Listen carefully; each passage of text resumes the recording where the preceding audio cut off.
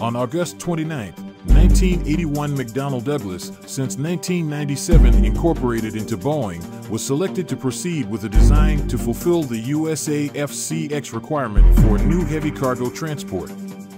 Although the aircraft reached initial operational capability only in January 1995, it is now revitalizing the USA's strategic airlift capability.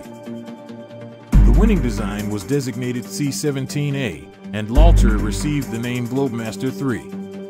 Retaining the now classic military transport aircraft configuration, the C-17 also incorporates advanced technology features such as winglets, a supercritical wing section, and high-performance turbofans with thrust reversers. The C-17 can routinely operate from airfields previously denied to jet-powered transports. The cockpit is state-of-the-art, with 4 multifunction displays and a head-up display for each pilot. Flight control is effected by a fly-by-wire system, and the pilots each have a control column rather than the conventional yoke. After an earlier full-scale development schedule had been abandoned, the single prototype of the C-17A made its maiden flight on September 15, 1991. Deliveries to the 17th Airlift Squadron at Charleston AFB, South Carolina, began in June 1993. Continued opposition to the C-17 reduced procurement from 210 aircraft to 120 by 1991, and subsequently to an even lower minimum of 40 aircraft.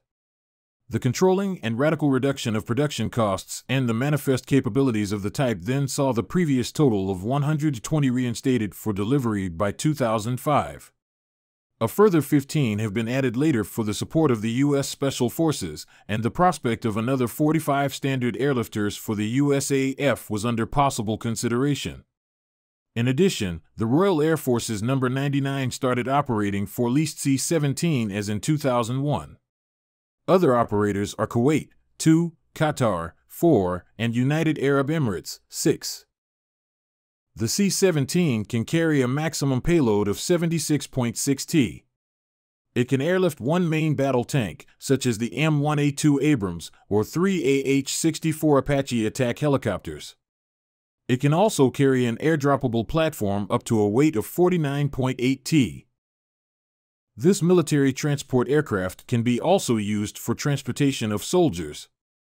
It accommodates 102 fully equipped soldiers or paratroopers on storable seats in the cabin. In medical evacuation role, it can carry 48 stretchers.